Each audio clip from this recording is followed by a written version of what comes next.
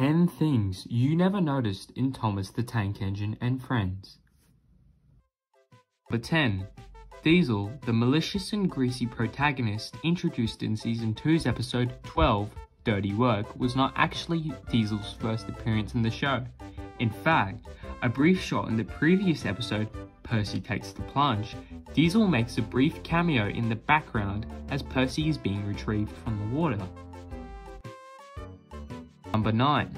Terrence, the bright orange tractor introduced in Season 1, has several parts of his prop made from toys. Yes, that's right, Terrence's caterpillars were actually sourced from the tank treads of a Tamiya 135 scale Tiger 1. And funnily enough, a part on his snowplow, shown here, is a LEGO 1980s space jetpack, painted orange and sourced from set 886 Space Buggy. Number 8.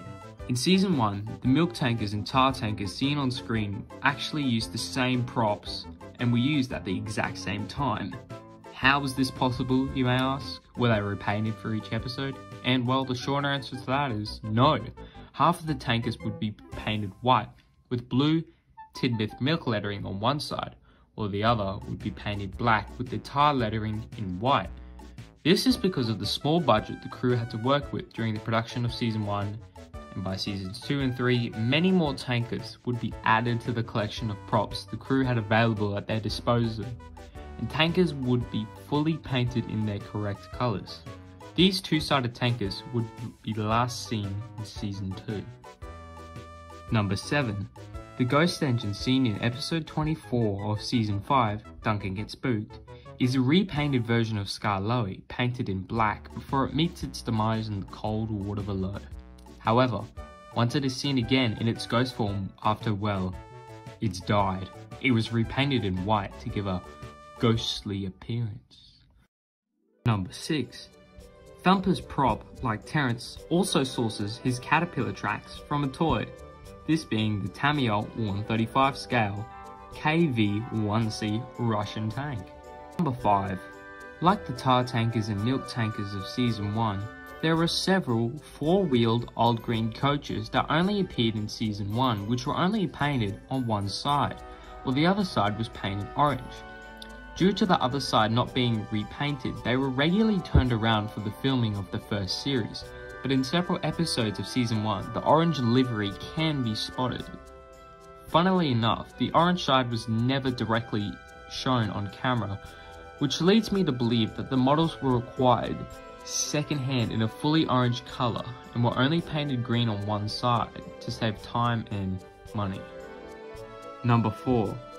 During the production of Season 4, the crew made the mistake of building Peter, Sam and Sir Handel with their respective nameplates and filming the mid-Sodor railway scenes last, rather than peeling the original nameplates off the Stuart and Falcon nameplates were replaced over the original Sir Handel and Peter Sam nameplates. This would have worked had it been the other way around, but as you would expect, the original nameplates were much longer than the Stuart and Falcon ones. They answered this issue by simply covering the original longer nameplates with black tape and then sticking the newer shorter ones over them, with the final product looking a bit out of place. Number 3. Ever wonder why Sir Handel was pulling this odd mixture of coaches in A Bad Day for Sir Handel, with one red coach and two green coaches? Well, during the production of Season 4, the crew had a hard time fitting all the mechanics inside of the narrow gauge engines, as they were so small. So, to counteract this problem, they would skillfully hide any extra mechanics in trucks, vans, and coaches. Well, since the battery and receiver for the iron mechanism could not be directly hidden in the open air green and cream coaches as well. Number 2. During the classic seasons of Thomas the Tank Engine, Boko and Daisy shared the same face molds. Whenever any scenes with Daisy were being filmed, makeup would be applied to the face molds, and with any being filmed with Boko, the makeup would be removed. Number 1. For the crew to save money, Daisy and Boko both shared a custom-built chassis. Daisy would have four wheels at the front, while when Boko was wearing it, it could be turned around to where he would have 6 wheels on the front bogie and 4 on the back. The back axle carried the motor, while the front was unpowered so that it could be changed between a 4-wheeled bogie and a 6-wheeled bogie depending on which diesel was rowing the chassis. However, there's a lot of scenes in Thomas and a lot of photos of Daisy wearing the incorrect 6-wheeled bogie at the front with 4 at the back, while she's only supposed to have 4 in the front and 6 at the back.